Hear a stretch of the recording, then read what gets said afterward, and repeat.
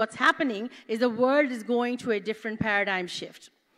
The other thing that I'd like to say is that what is needed for a smart economy, right? So first, let's discuss what's needed for a smart economy, and then we'll say, okay, where are we in Bangladesh, and how do women become investable? That's all we're solving for, right?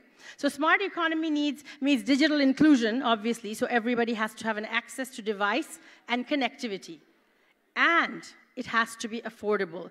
That's the piece that most of us don't focus on. A woman cannot afford a smartphone, then she cannot access any device. And she cannot access any information that needs data. So if you're doing F-commerce, you are a woman who has access to data, right? But how many of those do we have? If you look at the bottom of the pyramid, most of them are not even doing F-commerce. They're taking microfinance loans for up as much as 40% interest, and they're doing their business month to month, and they are always in debt. So that's one thing we need to solve for, right? The women at the bottom of the pyramid who are taking loans at very high interest rate. Just for the audience, the non-performing loan ratio of microfinance with up to 40% interest rate is probably 1%. Whereas the non-performing loan ratio of a commercial bank, where the rich and the famous are catered, is 9+%. So there's something here we're missing. There's something here that needs to be addressed, that what happens if you suddenly half the interest rate of these people who live month to month? There's going to be more money coming into the economy, and the economy will grow. Our GDP will probably move up a few points just with this disposable income if you half the interest rate of the microfinance. The other thing that's very important is financial inclusion. We know that we have the unbanked and the underbanked. They're not ready. So if you do not have digital inclusion and if you do not have financial inclusion, how are you going to be part of a smart economy? Smart economy implies that you are innovative, you're tech-driven, and you will drive change, and you will disrupt and create a transformative impact. That's where the main idea is of a smart economy. So currently, we have 40 million students in the country, but the demand and the supply side are very lopsided. We have many students and few jobs. I saw someone at North-South University the other day, the best private university in Bangladesh, working for Starbucks. Not Starbucks, I'm sorry, what is it called? The local one. North End, yes, thank you so much. I saw that, and then I asked him, I was so impressed by his attitude, the way he served, the way he spoke English, that where did you go to school? And he said North-South University. It actually broke my heart, because a lot of people send their children to North-South from the villages, selling every property they have, thinking that this child will get a good education and provide for the family. But we are not able to cater to the needs of the masses. Now let's look at women. Women are mostly, I would say that women in this room, including me, we are very risk averse. We do not jump to become an entrepreneur. We want those high-paying, sophisticated jobs where there's no risk, you get your big fat paycheck. I did that too, right? But the poor women in our country are risk takers. The bottom of the pyramid, the marginalized, they are risk takers. If they are risk takers, what are we doing to serve them? How are we empowering them? How are we making them interested to embrace technology? And technology, for all of you in this room, just because I'm a tech person, I will tell you that technology is just an enabler. Technology is not rocket science. You do not need to know anything about technology to use it in your business. So whatever your business is, technology can go underneath and make it grow. What is the difference between the women that are in CSMEs, the cottage, micro, small entrepreneurs, and a startup woman that I would fund? One word, and that is scale. What helps you scale? Technology. So this is where we are going to spend a lot of time in saying, it's women's participation and how to make them investable. So we have a startup called Hishab Plus. The founder happens to be just walking in right now. And you know what their opening line was? They won an award and they got a big investment. It's like providing women who have no phone a digital financial footprint with the aim of making them debt-free and bankable. How do you do that? Well, it's very easy. We have demographic dividend. 50% are youth. Let's go for assisted technology. Each one, teach one. Imagine if you pair an intern of a university with a microfinance business lady and say the intern has to do an internship. We are doing that, actually. You pair them up. She learns business, and she learns how to do the accounting, but she enters all the data for her. So when you go to a bank with lots of these handwritten papers, a bank is not going to take you seriously. How do you become bankable? It's a 23-page KYC document you have to fill. So what we're doing is we're building in alternative credit scores. We're saying that let's give these women access through assisted technology. And these women are very smart. They're doing business. But in order to be investable, we need to make them debt-free. We need to make them scale. And the most important thing is that we need to teach them fear is not a motivator. Fear should not be a motivator. If I ask in this audience, how many of you were scared of math in school, I'm sure a lot of people will raise their hands. Math, science, physics was fear, right? But it should not be. The world has changed. People say, how will I make my website? I'm like, you don't have to make your own website. And some people say, I cannot afford a website. There's no code coming up right now in the world where it's done for you. You just go and do it. But people need to know about it, and that's what we need to do. We as women, especially in this room, need to reach out to the masses and explain to them how you leverage technology. What are you doing? No one has ever taken interest. And they are the women we need to help, because who contributes to the GDP of our country? It's really the informal economy. Informal economy of women. Of course, there are men, but I'm focusing on the 30 million MFI borrowers. How do you change that scene? How do you make them debt-free? It's a spiral. We need to work on that, and the interest rate is so high. What Professor Yunus did in the 1970s was remarkable. He opened an access to finance for women, but it's been 50 years. We need to graduate. We need to change from lending to investing. That's what I do for my profession. Whenever I see that we have a woman borrower, we look at her credentials and we see, okay, we can help her make her business bigger and make her scale, get a little bit of technology in, and make her grow faster. So that's one of the main things that I want to highlight today. If you leave this room, please remember one thought, that women in Bangladesh are very courageous, especially the marginalized, and they're the majority. We are not Bangladesh in this room. These women are taking loans to do business. Our job is to empower them with technology, make them debt-free, and make them investable so that they become contributors to a very smart economy. There are a few challenges we have to overcome with the smart economy, which is a research done by the International Telecommunication Platform, where they say that it is the access to internet, like there's approximately 8 billion people in the world. Will you believe it that 4 billion have no access to data? How do you become a smart economy if you do not have access to data? They have said that the price of data in a developed or a least developed country is 8x than that of price of data in a very developed economy, right? So the US and UK versus Bangladesh and Nepal and Sri Lanka. So what is the incentive for our people to pay for data? That's what I ask. We always say, let's give them training, you give them certificates. What's after that? It's really about making a change. That woman has to be inspired. She has to see the dream of being able to do something with technology to contribute to a smart economy. And the customer has to be willing to pay for that service. With our GDP, even a beggar can afford $1 a month.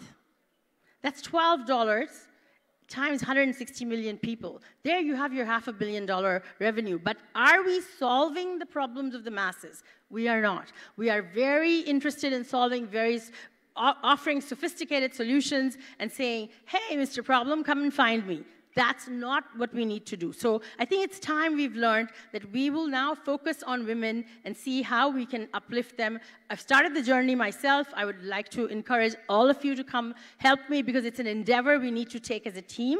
It's the Each One Teach One, where the youth learn business, where the women learn how to do their accounting, not themselves. As soon as you've given them a financial digital footprint, they are bankable, because our footprint, software has the alternative credit score built in. So we know when she's lending, how much she's selling at, is she profitable, is she making a loss, how is she doing her business. They don't know anything. They live month to month. And they are the main contributors to our economy. In the interest of time, I'm not going to give a 25-minute speech and get you all sleepy. But I would just say that the 4 things that are important, that has been globally studied, that we need to have, is the availability that I talked about.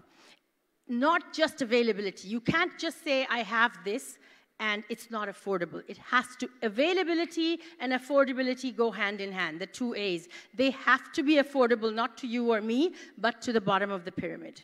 So that's one pair. And the other is it has to be of relevance, which I said, you solve an unmet and an unarticulated problem. Some people don't even know it's a problem. They think it's a way of life. It's our job. It's the job of the younger generation, the entrepreneurs, to look at their way of life and say, I can make this better. And how can we solve that?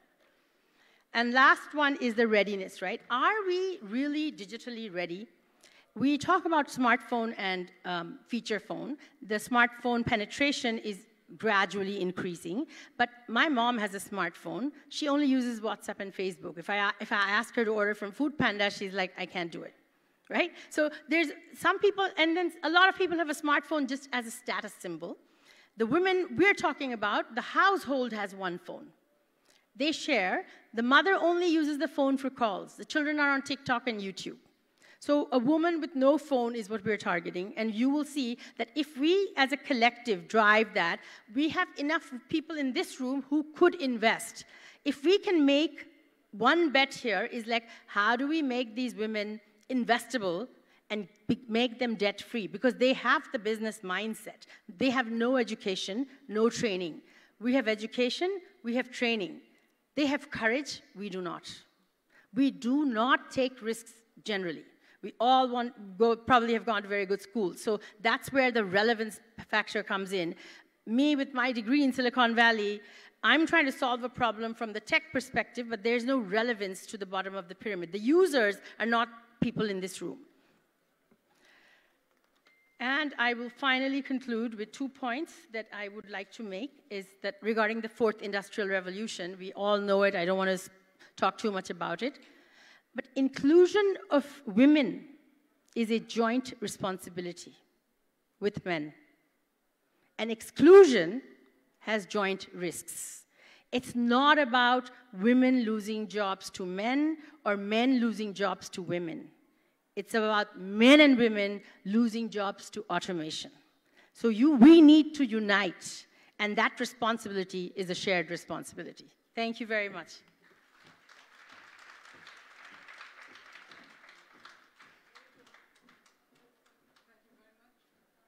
Thank you very much indeed, Sonia Bashir-Kabir, for an exhilarating keynote paper. You've very succinctly put forward the premise that although women in Bangladesh are now in low-value, low-paying jobs in the formal sector, 37% of the workers in the formal sector are women, but they're at the bottom of the pyramid in the income scales.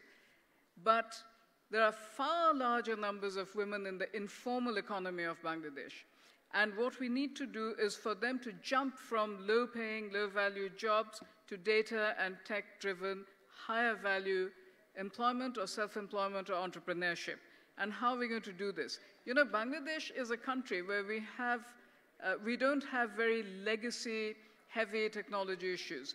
We often laugh and say that we are jumping from the 1st industrial revolution to the 4th industrial revolution without going through the 2nd and 3rd. And you know, with our women, we are going to do that.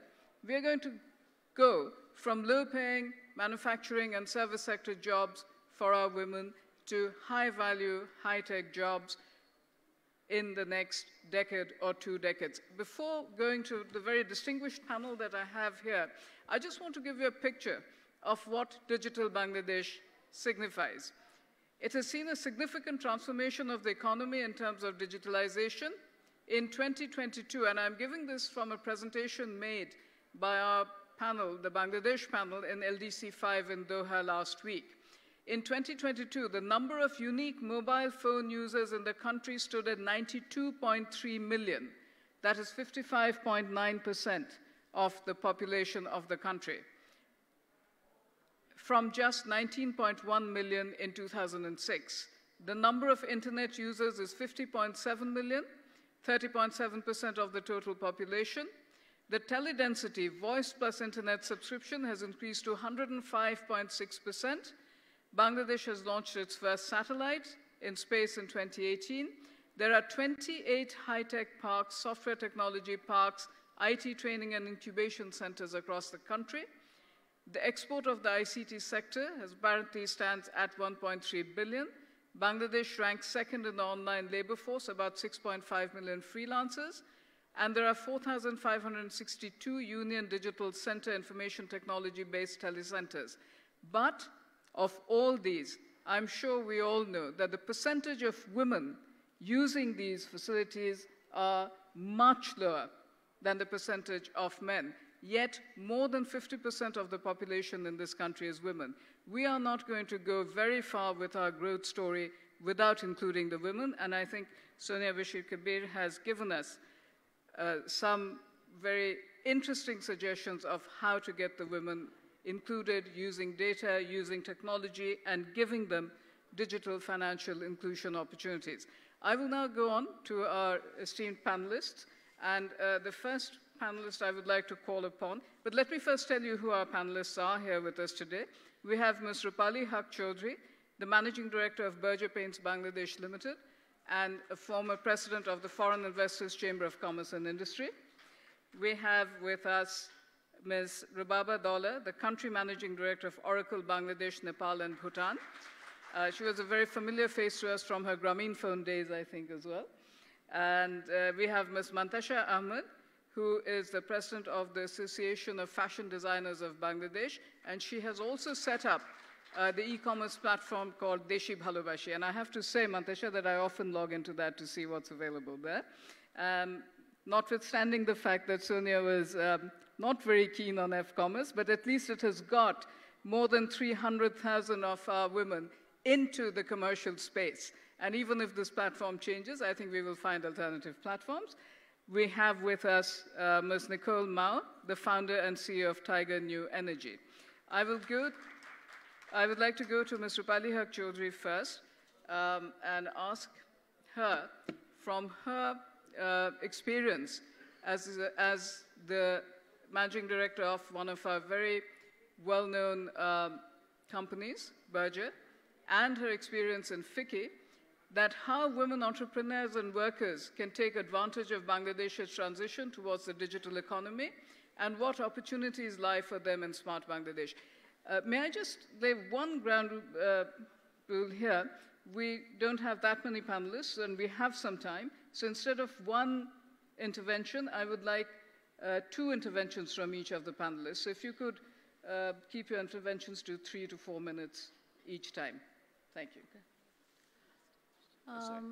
Thank you. I was actually listening to Sonia because it's so interesting that she's completely talking about debt-free. I mean, the traditional concept is actually you take the money from the bank and then you actually build the capacity, capital, do some business and show the transactions in the bank and they get the loan and you prosper. That's the traditional way of doing things. And what she has actually said is actually revolutionary. But my experience is said that the data says that out of that, 77 million entrepreneurs, only 7% are women. So the entrepreneurship of the woman, I mean, that is still on the very low side. I mean, that's actually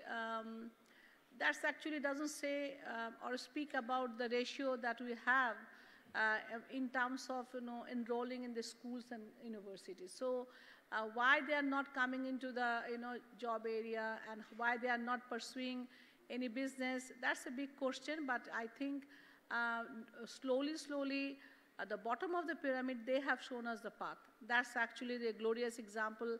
They are not entrepreneur, but they actually run the biggest export industry in the country, that is the garments workers. So that they constitute almost 2.2. How to actually integrate a woman into this technology? I think during COVID, we have seen that, the use of, whether we like it or not, they use a lot of Facebook in order to, they became very creative. And from the household, some of the women, they actually took the responsibility of the household when husbands lost their jobs. So I'm not saying that there is no one way of doing things. There are many ways of actually training these people, but our trainings are, fragmented. What we are doing in the country, we are trying to actually, train the people in a different platform. Everyone is trying different things.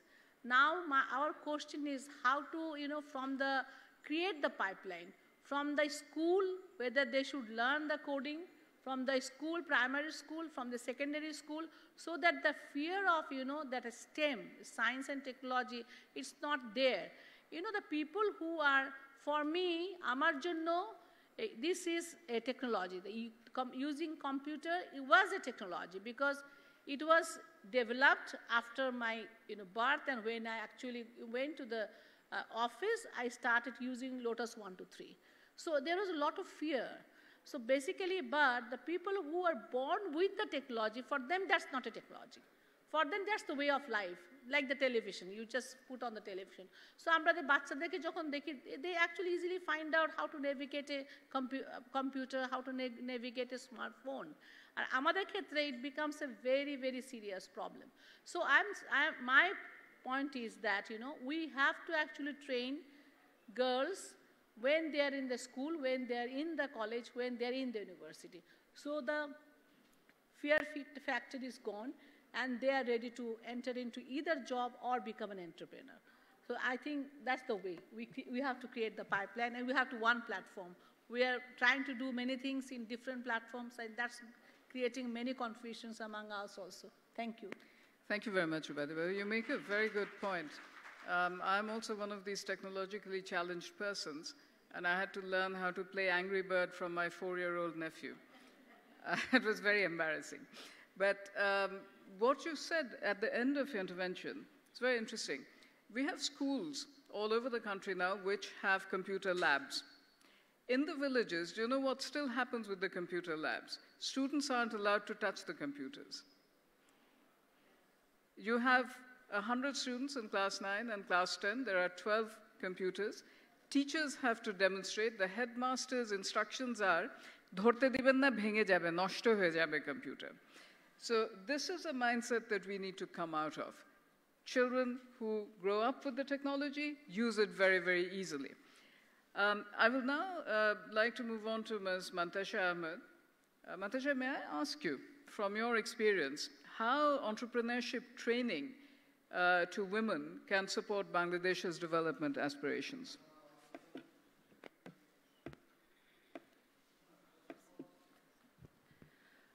Thank you, Ms. Kabir and Ms. Kabir. March is a very significant month in the history of Bangladesh. 7th March is when the father of the nation gave his historic speech, and that led our people to fight till the end and win the war. 8th March is International Women's Day. 17th March is Bangabandhu's birthday and also Children's Day. And 26th March is our Independence Day. And today is actually even extra special for me because today is my daughter's birthday. And thank you. And my daughter, this child, she doesn't differentiate between a car and a doll. To her, a car and a doll, they're both toys that children should play with. So anyway, as a representative of the fashion industry, I try to give you a picture of the current scenario and the investment opportunities in this sector.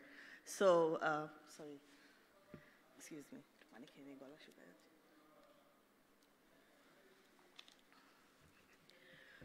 It's important to understand that language, culture, festivals is a very integral part of our lifestyle in Bangladesh. And there's a saying in Bangla, Baro Mashe Taro Parbon, which means 13 occasions for 12 months. In fact, we have much more than 13 occasions throughout the year, and the fashion industry takes full advantage of that.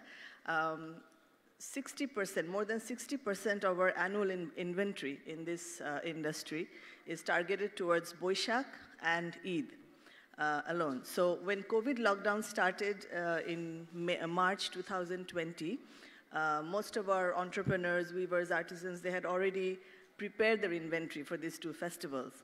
And they were stuck with a large inventory, and they didn't know what to do with it. And then after a series of meetings with our members and directors, we came up with the Deshi Bhalobashi platform, which Nihat Kabir mentioned. And while I'm very proud to be a part of that journey, we faced some serious challenges initially. I'll just give you a few figures, just to give you an idea about the bigger picture. We started the platform with 60 vendors, and 12 of them were male, 38 were female. And out of the 12 males, only 4 were over the age of 40, who had smartphones and internet, but didn't do anything useful with it. And then 8 of the other males were under 40, who were very tech savvy. They use Facebook and everything. Now, out of the 48 female, 12 women were over the age of 40, who never had smartphones or internet. And when I asked them why, they simply said, I just use my husband's phone or my son's phone when I need it. Husbanderই to ache amar ar dorkar ki.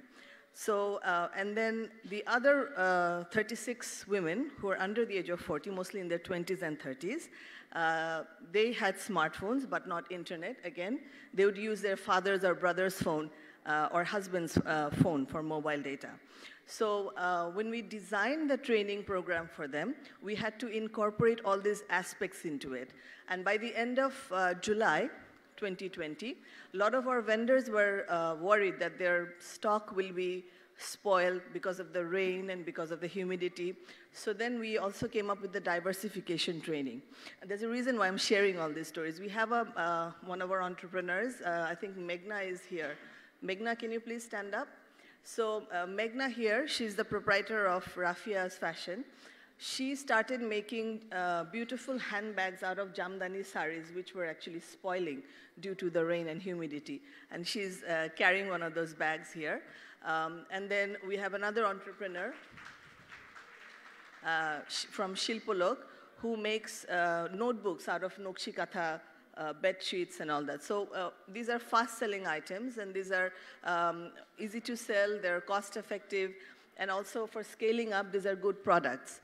So the point here is that the training, please, you can sit down. The training was designed to meet the needs of our vendors, and we also did some research to assess the demands from the customers, and we tried to do a matchmaking between the two. And that's why the platform was successful.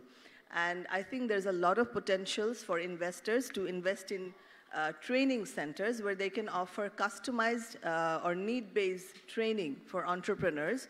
And it would be great if BEZA and BEBZA, they allocate a land for women entrepreneurs where investors can come and set up training centers and do the need-based training, produce beautiful handmade products and export them worldwide. Thank you.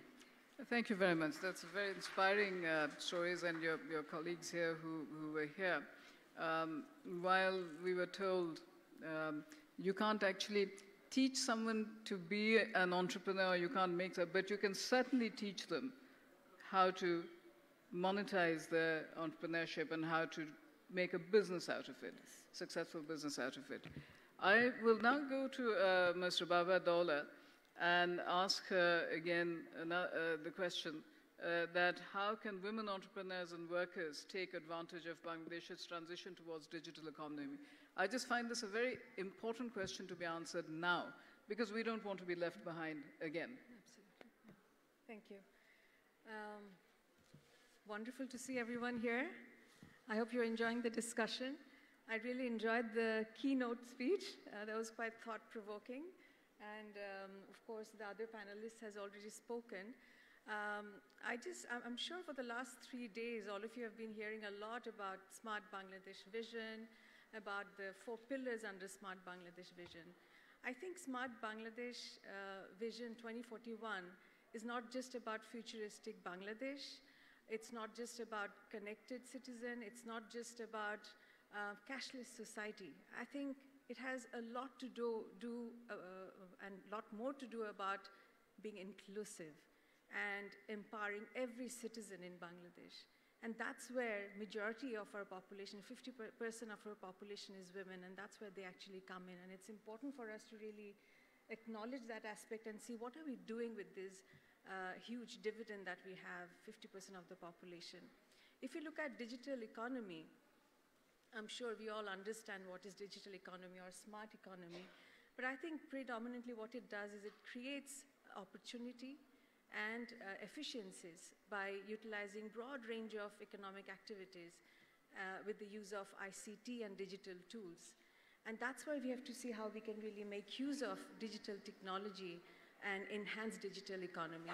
And by far we have seen that there's ample evidence that digital economy actually significantly impacts job creation, in innovation, and of course in economic growth. Coming back to women, you touched upon it about technology, how it's leapfrogging and how we are adopting it so fast. If you really look at the history, the first, second, and the third industrial revolution, women were largely excluded from there, leading actually economic domination by men for about 2 centuries.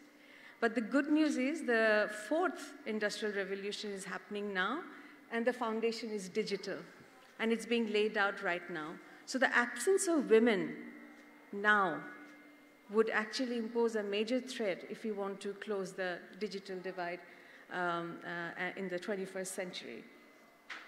Looking into that, there's a report that was published by McKinsey, and they stated that if we were to just imagine that women had equal economic parity as men, then women would be contributing about $28 trillion into the global GDP. Can you imagine?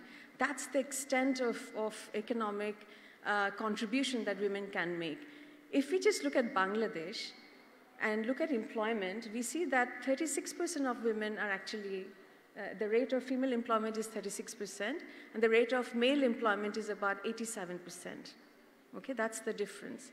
And if we increase just 1% female employment, they would contribute about $11.3 billion into our GDP. So that's huge, huge contribution of women. So I'd like to talk more about how women are contributing already. And going forward, if we really look at what are the major barriers to such inclusion and to bring more women into the economy, then there are 3 things that I would like to highlight. One thing is, of course, the digital divide that we have, the digital gender divide. We often talk about internet penetration. We have heard that we have almost 100 million people who have access to internet. Is that enough?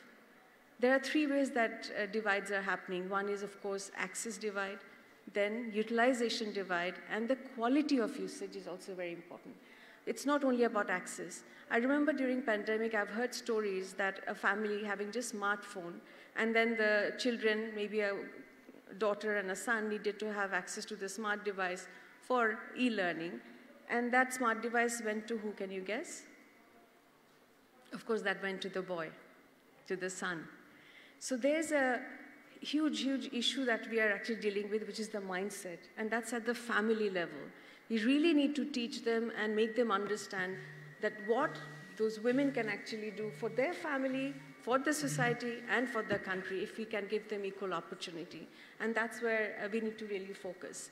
The other thing is, of course, apart from the digital gender divide that we talk about, is diversification of women entrepreneurs. We have talked about F-commerce, M-commerce, e-commerce. There are, Shomiapa is here, there are about 2,500 websites which are now run by women.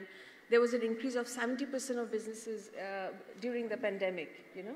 So that really created a lot of, I think, impact when it comes to digital inclusion and having women into it. I'll just take one more minute and finish this. We really need to diversify now, not only M-commerce, F-commerce. Why not have more startup owners, tech-based startup owners? Why not consider e-agro, e-health, e-education, and bring them on board? And that brings me to the digital literacy part, which is a very, very major area where we have to really develop skills. Sonia touched upon the fact that majority of the women don't even know how to use a smartphone. They have basic feature phones. Those who have access to a smartphone don't know how to really make use of that. We really have to focus on how they make use of the content and how they can even generate income through building up and developing contents. These are the three areas I think if we can focus, and of course including the policies that we have, I think we already have a very good platform and infrastructure built in Bangladesh with the Digital Bangladesh vision that we have had until 2021. I think we are all good to expand and enhance our digital economy. Thank you. Thank you very much, Rebecca. That's a very eloquent exposition on the topic. I think what we're seeing now is that our school curricula are being redesigned, remodeled. And I see the former BICC chairman is in the audience also here. We need to push for digital literacy to be a very main part of the curricula for children, literally from day one in school. That should be very much a part of the curriculum.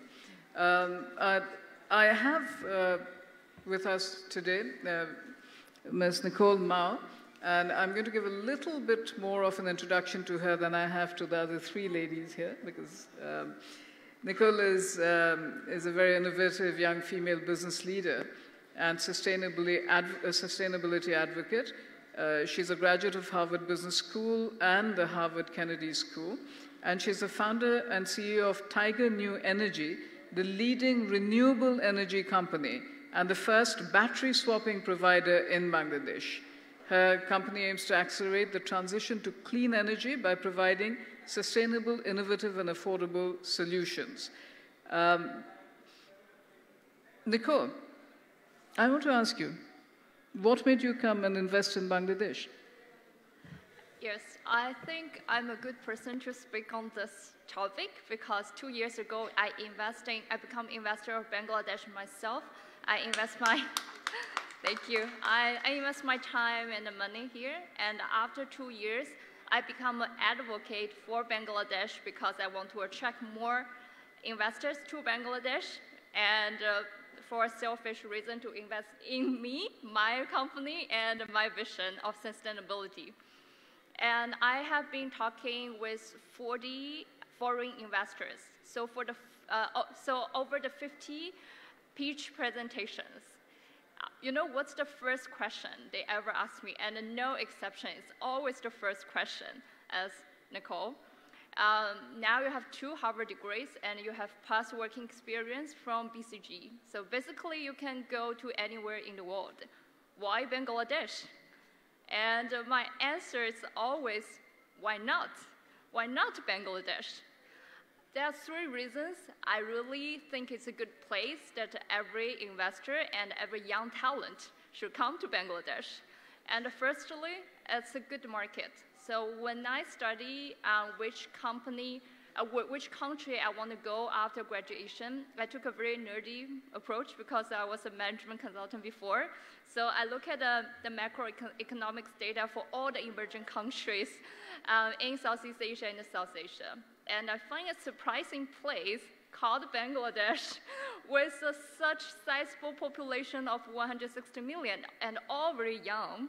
And it's a very sizable economy. The size is just a little bit behind Indonesia, but ahead of Vietnam. And this sizable economy growing at a very fast state of 6 or 7%.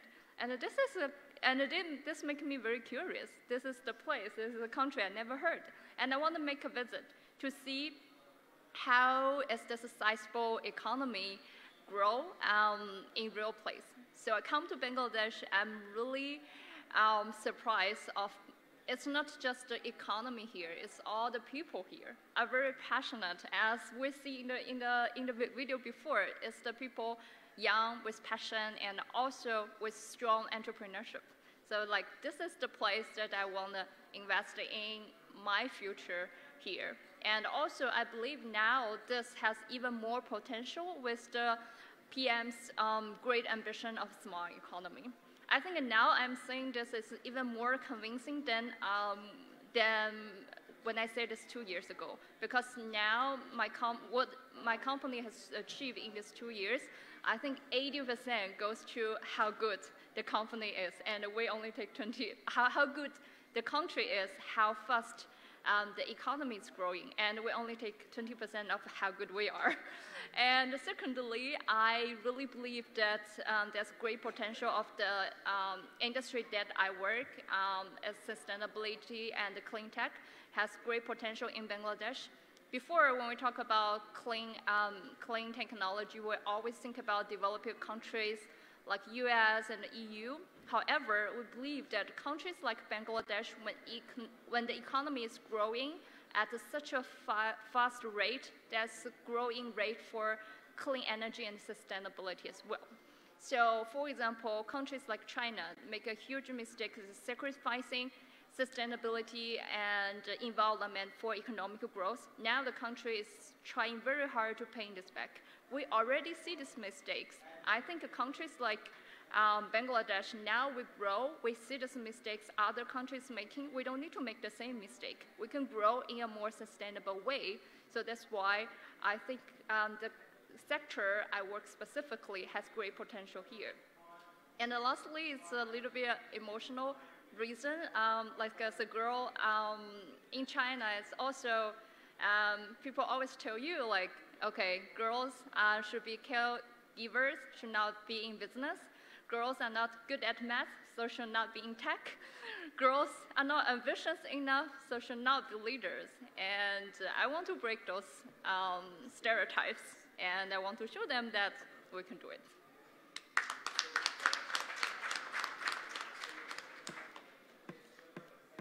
Thank you, Nicole. I think from here we are appointing you the brand ambassador for Bangladesh and for women in Bangladesh. I'd like to take this through. What a brilliant introduction to Bangladesh, even to us, from the eye of the outsider. And in Bangladesh, one of our biggest assets, if not our biggest asset, is our people. And it is absolutely high time that much more investment went into 50% of that asset. Rupali, I'm going to come back to you with a short question. You and I have been at the other side of the table from the government for many years on policy frameworks.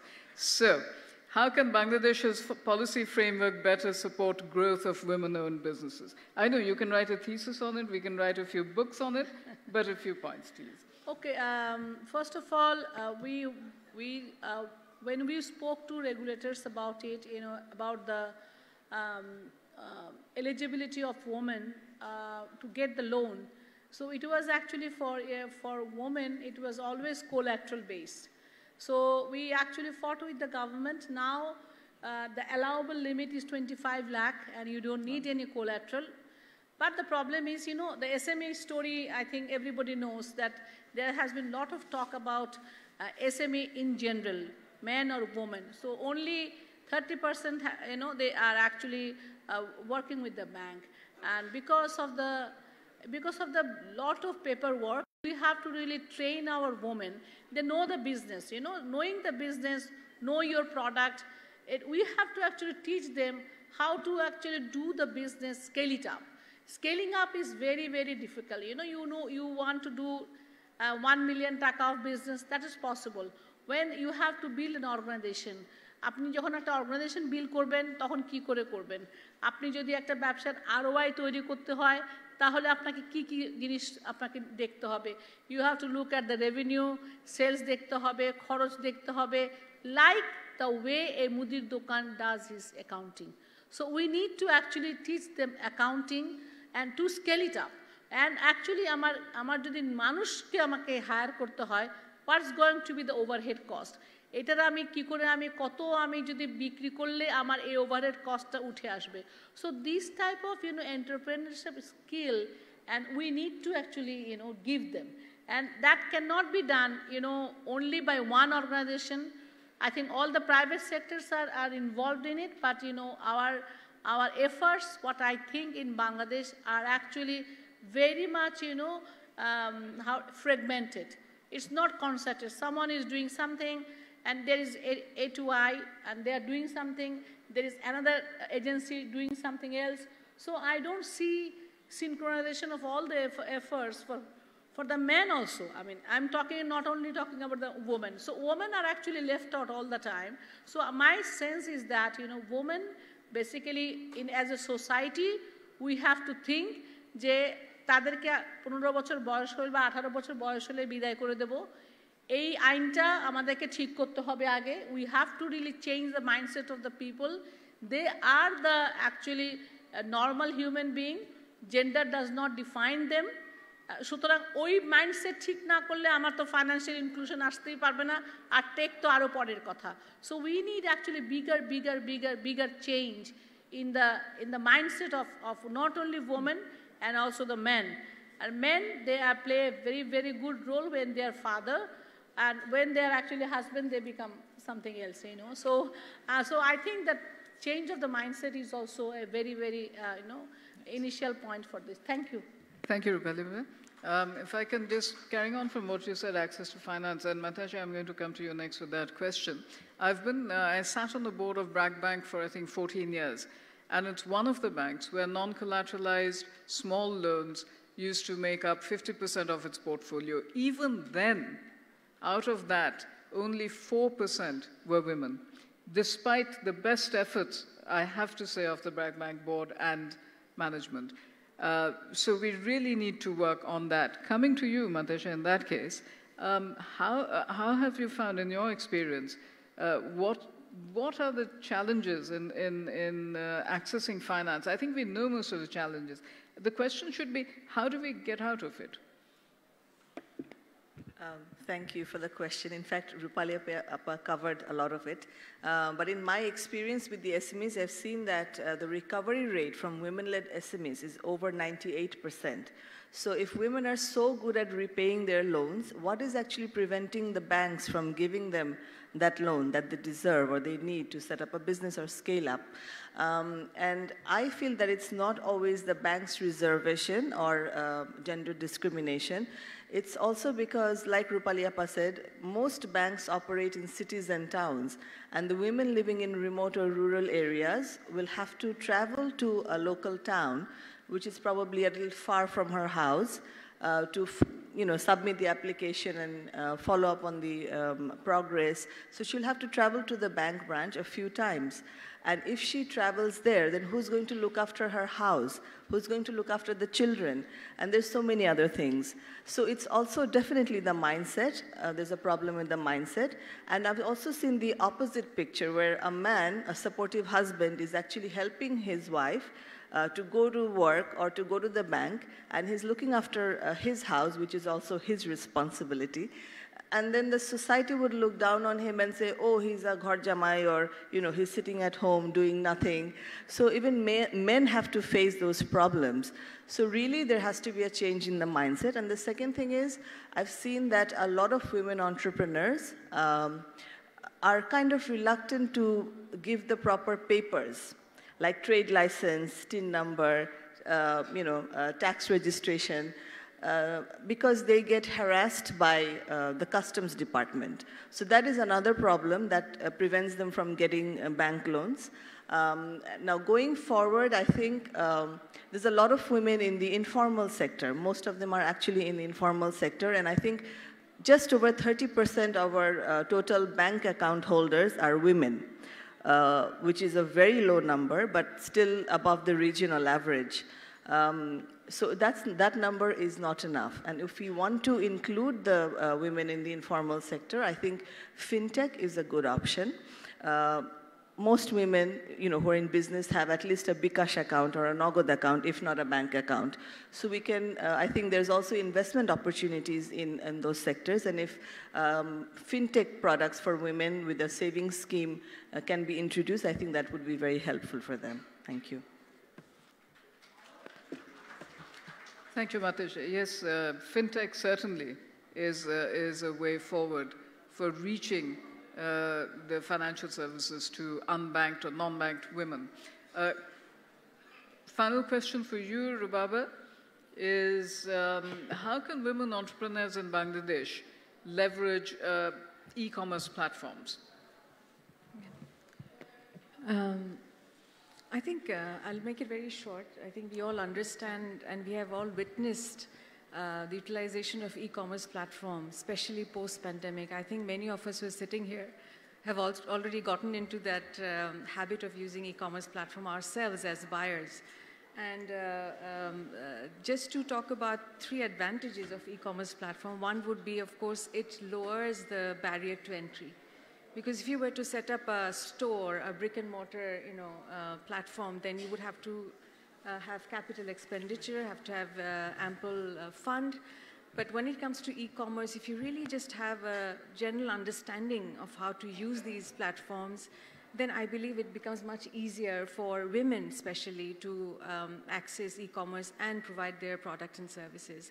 And it's not limited to only towns and it can actually expand across Bangladesh, across various districts. So one is, of course, the lowering of entry barrier for women. The second part is enhancing their access to customers. It's not only limited to Bangladesh or one particular location. It actually helps you to expand your business beyond Bangladesh. And I think that's what we need to also nurture our e-commerce owners and service providers so that they go beyond Bangladesh. So we can also promote our products and services outside of Bangladesh. The third thing that I have noticed is, of course, it provides a lot of flexibility in terms of time and location. I launched a telemedicine platform in 2018. And during pandemic, there were many female doctors who wanted to make use of this platform to be able to provide their consultation and service to their patient. There were many patients, female, who actually registered themselves so that they can get access to doctors online. This is how they're making use of this. So there's a lot of flexibility with regard to location. It doesn't matter where you are situated, you can get access to the service that you want. The other thing is there are many women who are probably caregivers or young mothers or have mobility constraints. And for them, e-commerce actually gives that huge advantage and benefit for being able to just be flexible. I remember when we were working for over 25 years now in ICT, I've always heard every woman saying that I wish I had flexible hours. I wish I could work from home. And this hybrid culture that we are working now in, isn't that what we all wanted? I know at first we were complaining that it's a lot of pressure working from home and looking after, doing the daily chores and all that. But it's actually an advantage. And if you can really plan it, structure it well, then that actually gives you a lot of leeway and that advantage. So I think, in short, those are the 3 things I think we can really focus and expand when it comes to e-commerce expansion. Excellent, thank you. This last point that, yes, it gives a lot of I just have one flexibility. request to Nihat, because she is the barrister, that. So I have only one thing, actually. When we talk about empowering women, we actually, the recognition from the family is that about the inheritance law. About the inheritance law, about the property. So, it is actually, when it is a question, it's the Sharia law. When it is the property, it is the Sharia law. For the, minority group, there is no law. They are not entitled to any property from the father. So, we have to really change the mindset of that, we are like a lesser human being. So, that has to be changed. Then everything will fall into apart. And I know that women are taking, that as a challenge, and they are going forward. But you also have a responsibility. I know.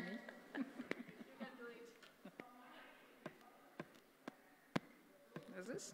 Yes, it's on. Yes, regarding the inheritance laws and regarding the different religious denominations, and people who have not for one day practiced their religion become ultra-religious as soon as it comes to property, to marriage, to custody, and all these issues.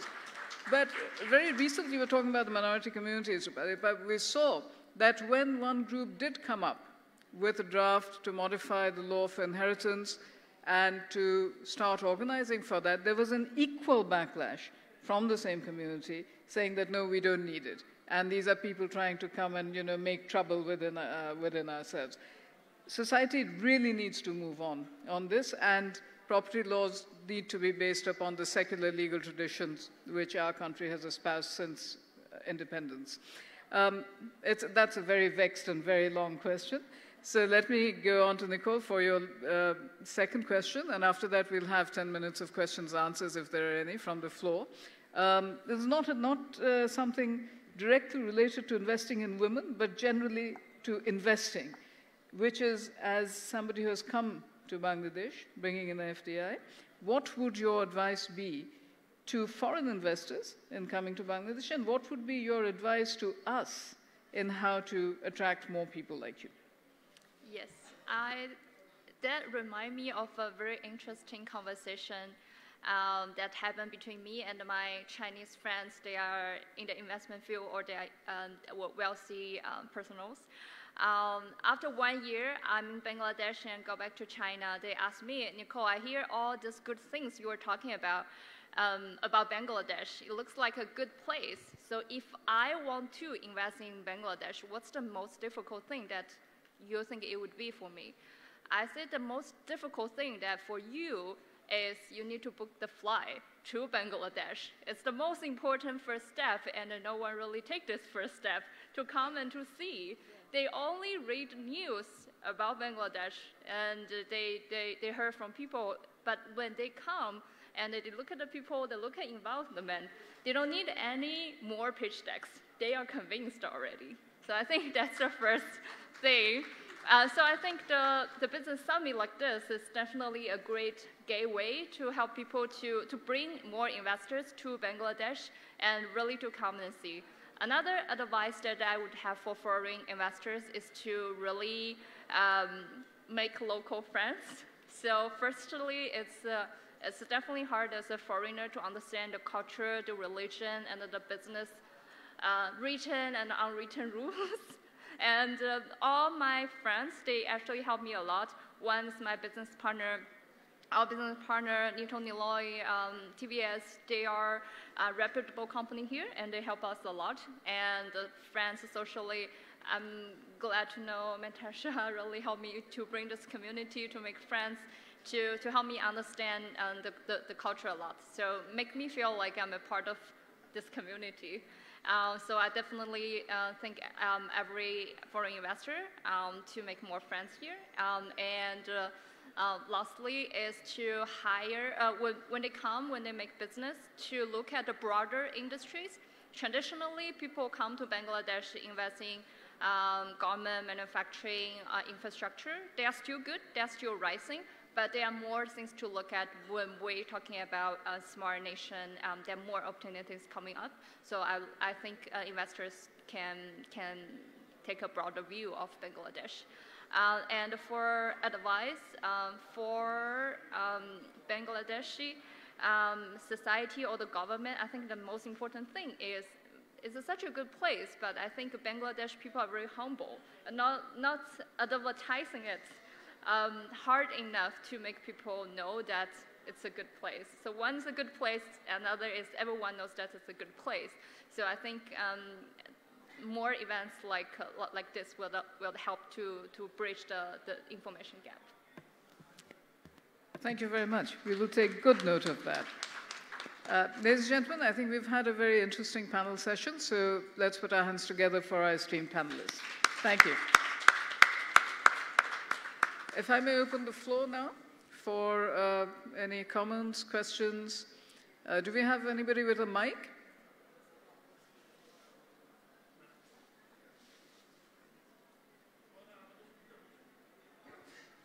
Elmas, you don't get to speak first. I might let you speak later.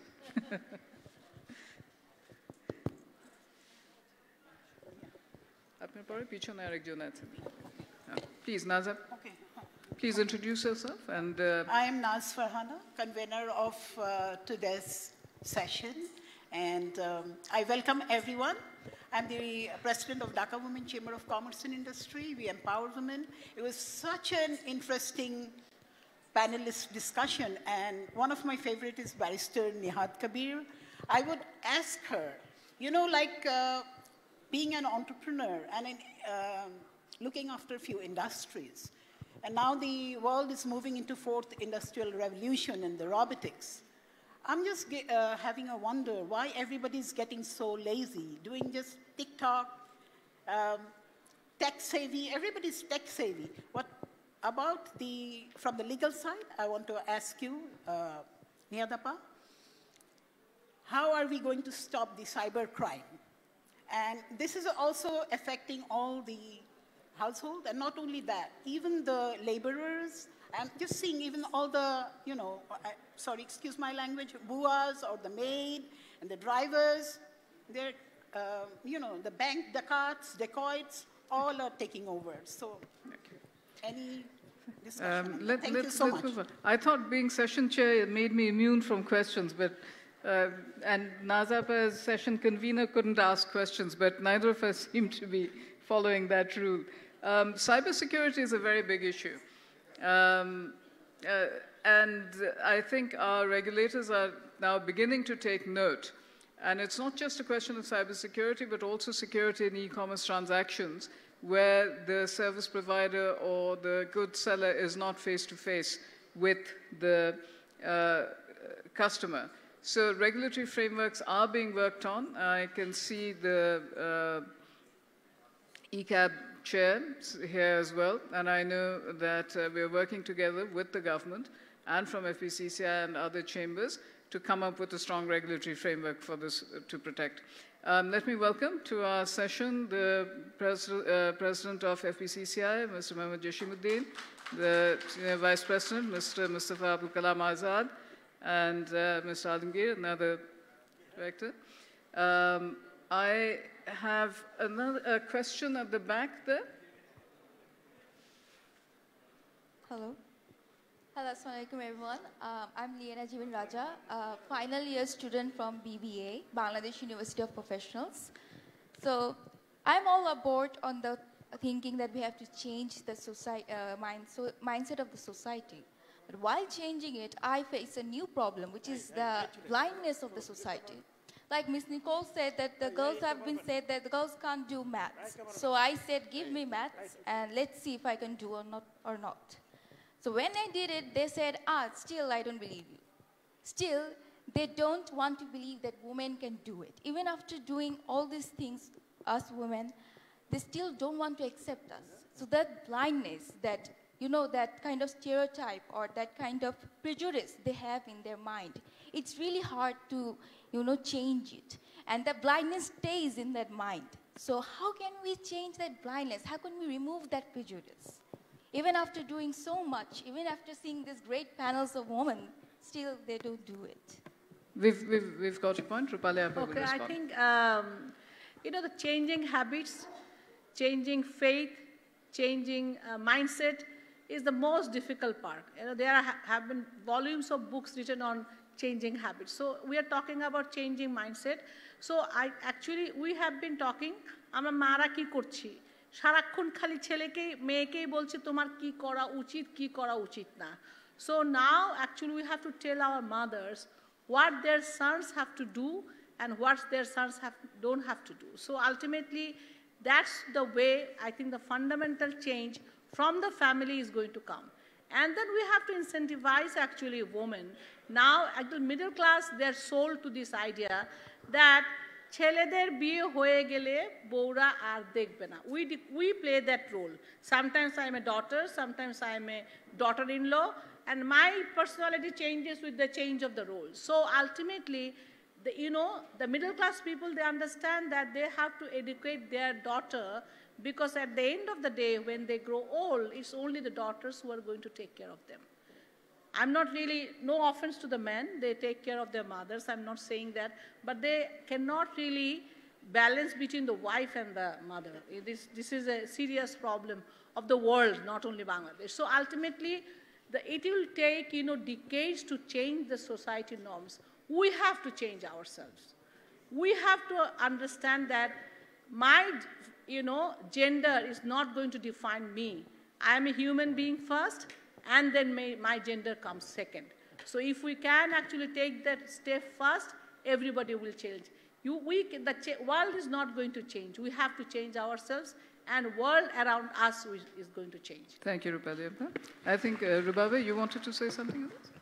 Yes, you actually started off by saying that, they thought I will not be able to do maths. I said, give me maths, and then you were able to actually make use of that. But then there was somebody saying that still you're not good enough. So my question back to you is that why do you need to get accepted by others?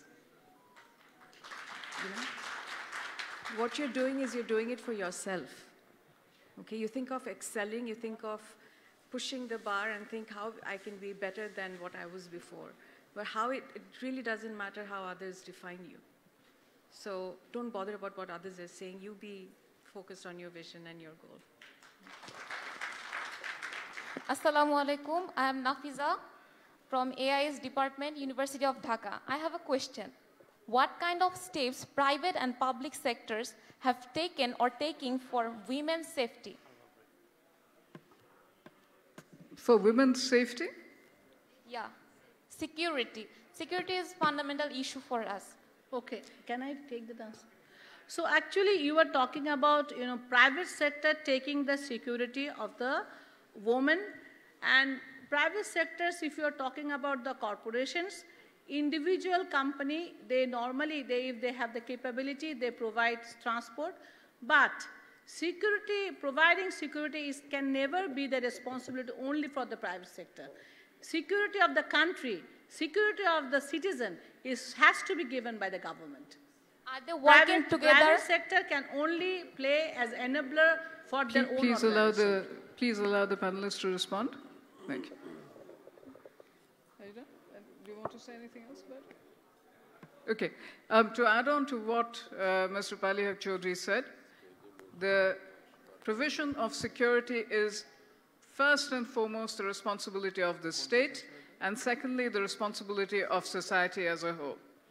And all of us, as part of society, we bear that responsibility. In the corporate sector, there are rules, there are regulations, there are laws which are there. And as part of their internal processes, some corporates provide more than that. But let me give you one example. Bangladesh Bank came up with a regulation that no woman would be allowed to stay in a bank branch beyond 6 p.m. No woman worker. Does that really help women? It helps some women, but it does not help all women who work in that sector. And ultimately, the responsibility for my safety and my security is mine. Ultimately, I need to be aware of what is going on, and I need to ensure my security and not wait around for everybody else to do it also. So the state, the society, and the individual all bear this responsibility. Any other query? Yes, please. There's one here. We'll do 2 more questions. There's one in the front row and one at the back there. Hello. Good afternoon, and assalamu alaikum. I'm Shahmina Ishamannan. I'm working as a gender specialist at USAID project. So my question to you is that we're discussing about smart economy, and I would like to thank the panel for very interesting insights, and the keynote presenter really focused on what can be done to integrate women. So my question to any one of the panel is that how do you think our regulatory environment, how conducive is it towards the participation of smart economy, towards improving the participation of women in the smart economy, where we can see that in the rural levels, children, especially girls, they do not know even they don't know the difference between right click and left click of the mouse, and that is still prevalent. So how do you think, what can be done, and what steps should the regulators take to make it more conducive for women to participate in the smart economy? Thank you.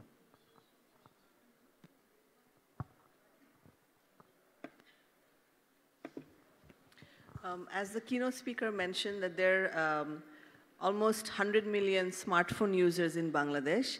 Even children are using smartphones these days. And a lot of local offices, government offices and private sectors are also giving training to children with computer skills. So I think that we will see the impact in a few years' time.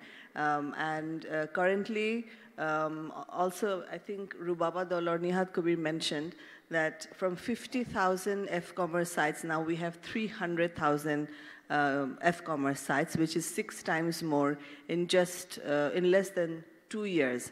So that's certainly a sign that women are progressing in this field. However, we do need a lot of other training, and like I said earlier, need-based training to teach what else you can do with your smartphone, and not just browsing Facebook or running an e-commerce page, but there's so many other things that you can do with a smartphone. Thank you. Let me add to this. I'm a lawyer. So anytime anybody says regulations, my ears perk up. And as a lawyer, the less regulation there is, the better I like it. The less regulation there is, the more open, the more innovative society will be. It's not probably a question of regulation, but it's a question of policy, of positive enforcing policy from the government, of positively telling teachers to give children more time on the devices, of positively enforcing the idea that women are perfectly good at maths and science, and in fact the first computer programmer in the 1800s was actually a woman, not a man. So those stories need to come forward in this. A question at the back of the room? Yes, please. Hello, ma'am. I'm Pooja Shum, Department of OSL from University of Dhaka. Ma'am, as we involve in educational institutions, I want to know that how can we prepare ourselves for the future economic development? Is there any kind of workshop or training that we can participate to make ourselves? Thank you. If I've understood your question right, you're asking that how can you get trainings on new advanced technologies? Is that what was your question? Yes, ma'am. Okay. Of course, there are many formal institutions who are providing training, but I think in this age of technology, you have access to a lot of information on the internet. That's where digital literacy also comes in. Anything you want to learn, you can actually learn it for free on internet. That's number one. Second is get yourself involved with various voluntary work, do part-time job. Your experience on the job is the best training that you can ever get. And when it comes to real technology, advanced technology, you really need to take those kind of formal trainings to really understand. If you want to go deeper, you want to learn coding, you want to be a developer, then you really have to go through that formal training. There are many programs being run by government nowadays, which are free of cost. You need to enroll, and also various private institutions. If you want, you can talk to me later, and I'll give you more details about this. But I think first and foremost, be curious, and second is, you get a lot of information on the internet. Make sure that those are right content and correct information, and just learn every day. There's something new that's happening, and technology is advancing so fast that things are changing rapidly. So it's important that you get connected to information. During COVID period, in our company, when we could not send people outside for training, we used LinkedIn platform. So LinkedIn platform provides a lot of training. So if you really, it's very easy. And I think YouTube is also a very good platform. So is Google. So ultimately, there are actually, as she said, so specifically I could really name few. Thank you very much. I'm going to close the open session with one last intervention from Syed Almas Kabir, who put his hand up first. Thank you. At last, I get the equal opportunity. I'll just give you an insight. I'll share an insight and two specific proposals. In BASIS, we found out that the female participation in the ICT industry is very, very poor. To be precise, it would be around in the vicinity of like 12 to 13% only in the ICT industry, even though almost 50% of our population is women.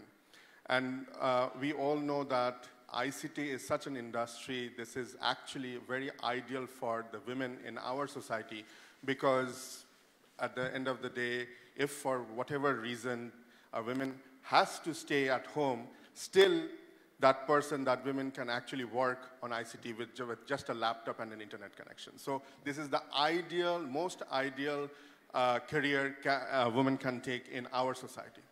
So what we did in 2019, just before COVID, we actually had a few focus group discussion with women and working in different IT companies, and we wanted to find out actually why the participation is so low. what we found out is, and it was common in all the FGDs, amra onko bhoy pai. So the fear of math, what we discovered at the end of these discussions was actually instilled in their minds from the very childhood. Je tomar onko kora dorkar nei onko ছেলেদের জন্য তুমি অন্য কিছু করো.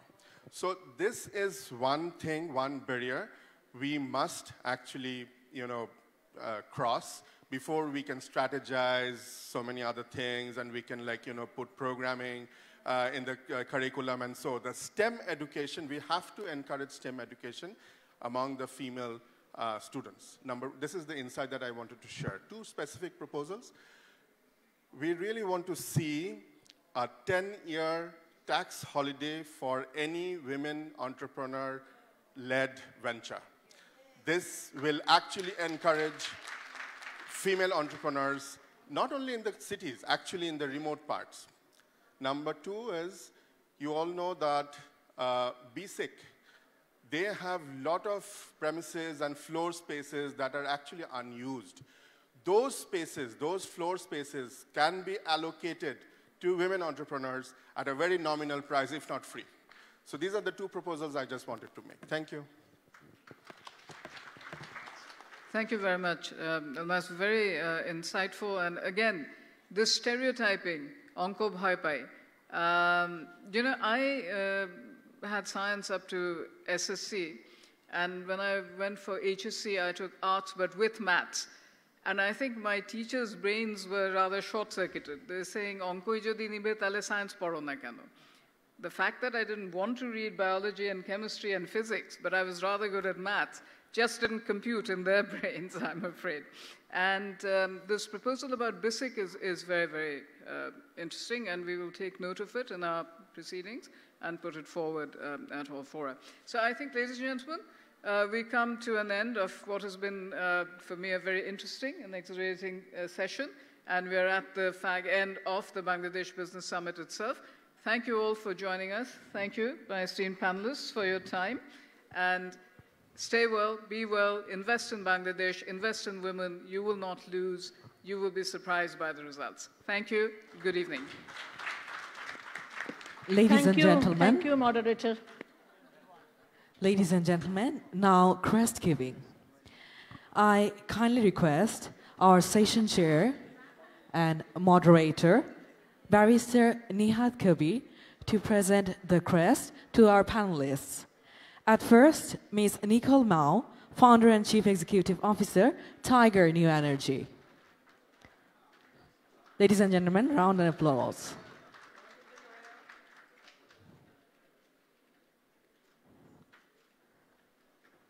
Next, Ms. Rubaba Dola, Country Managing Director, Bangladesh, Nepal, and Bhutan, Oracle. Next, Ms. Rupali Haq Chaudhary, Managing Director, Barger Paints, Bangladesh Limited.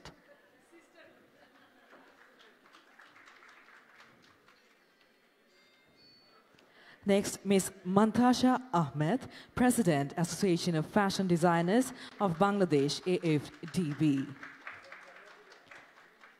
I now kindly request Ms. Naz Farhana Ahmed, Director, FBCCI, and President, Dhaka Women Chamber of Commerce and Industry, to come to the stage and present the crest to our moderator and session chair, Barrister Nihat Kabir.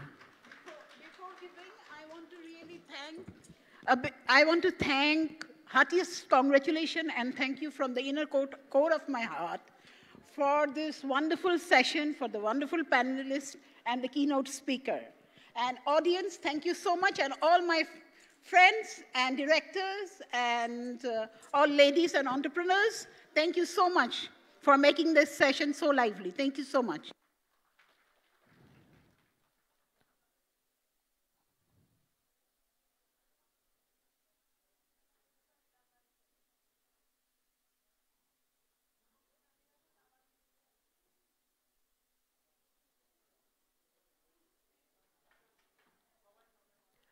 Now, photo session.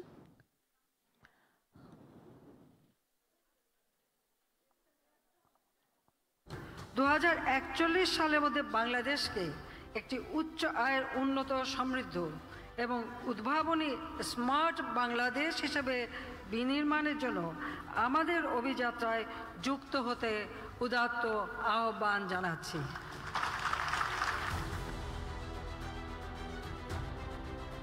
Thank you, everyone. This ends our session for today.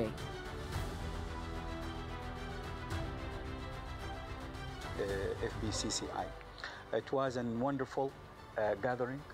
To me, the inaugurations, it was really a very wonderful speech has been delivered by the key government